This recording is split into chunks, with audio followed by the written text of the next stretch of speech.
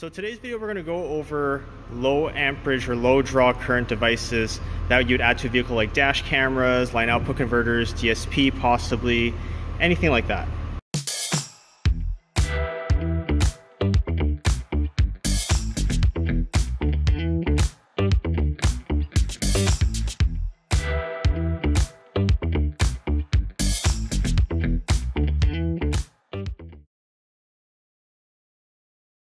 Now, whenever making your own ground, it's a good idea to check everything with a multimeter because some vehicles might be using different types of materials, or there might be something in between where it's actually not grounding that well. Today, we're not going to talk about high draw items like aftermarket amplifiers. We're going to save that for a different video. So I think the best place to find ground is use a factory ground bolt, and you see these factory grounds. Now, depending on the vehicle, you might want to disconnect the negative terminal. Most vehicles you can, but always read your service manual to see if there's a procedure whenever disconnecting the negative terminal, especially on newer vehicles. But you can see here, it's actually mounted onto the subframe, but it's been engineered, tested, and designed to go there. So I think this is the best place to get grounds. So you can ground off the OBD2 as well. I know a lot of professionals do it for low current remote starters. I actually stay away from it. I've done diagrams where they recommend grounding here. I'll end up going to a factory ground like we've shown over there. It probably actually ends up over there anyways. So tread lightly when going on to the OBD2. I've seen Thinkware actually creates an OBD2 plug for here. So they're testing it, they're backing it. But for me personally, I actually stay away from this area. Okay, so now we can go ahead, disconnect our ground.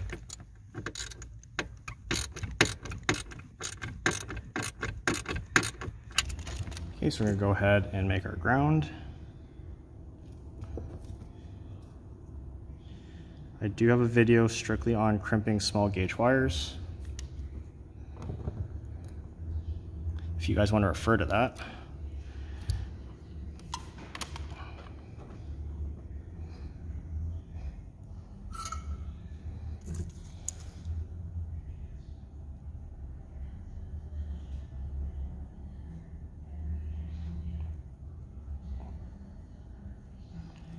And when it comes to the grounds, I don't insulate the ring terminal because it's going to touch metal anyways. I've been working on a lot of older Rams, like early 2000s. On the factory grounds, I've been seeing a little bit of corrosion, so I'm adding a little bit of dielectric grease when I install this to help prevent corrosion over time. Okay, our ground is all tightened back up, and we run everything with all the factory wires, so it's tucked out of the way. Another area where I'll go is actually the subframe here because these bolts go right into the chassis and this is bare metal. I find for low current devices, this works actually perfectly fine. Just use a nut and bolt. This is what a simple nut and bolt solution will look like, and you always will obviously want to make sure it's really tight. I prefer to use this over self-tappers because you have a lot of clamping force when you use hardware like this. The surefire thing you can do, you can actually just bolt directly into the chassis right here, but you just use a hardware like this.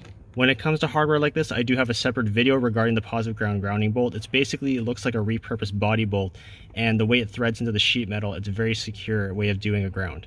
Okay, we've gone ahead and bored out one hole. This will be for a grounding bolt, but we still have to clean up the metal, and we're going to use this bit to do it.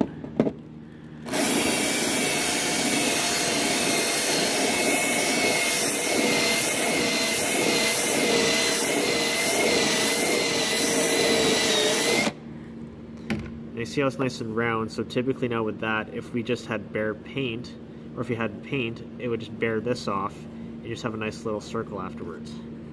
Now we're going to put a thin layer of dielectric grease to prevent any corrosion.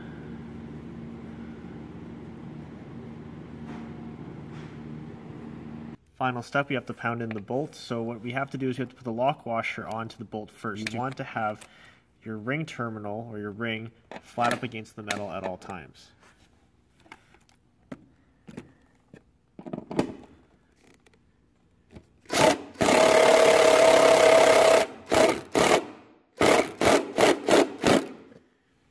If you watch my how to ground an amplifier video, you'll see that this bolt will actually flare the metal out and it will self-thread itself. It's not a self-tapping bolt, so that's why I have to drill the hole, but it will self-thread. If you think the sheet metal is too thin, go ahead on the other side and add the nut to it.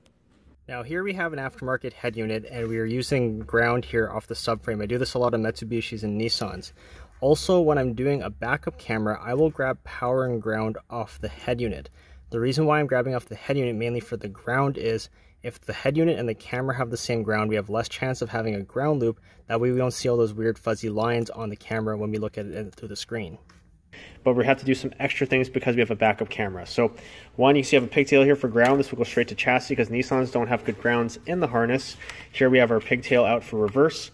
And then we also have our power wires for our camera. So the way that we like to do it is we actually install a mini relay onto the camera harness because I don't trust the reverse lights and I always think the voltage is low.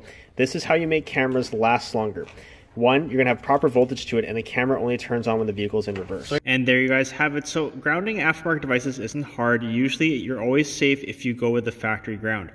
Now, I didn't show you guys soldering onto the factory ground. I'd rather you guys use a ring terminal because you don't know always the gauge of wire that you're going to be soldering onto. You have to keep that in mind. Is it enough that it can flow enough amperage? So if you run a new line directly to factory ground, you're always going to be safe. But there are other places that you can go as well.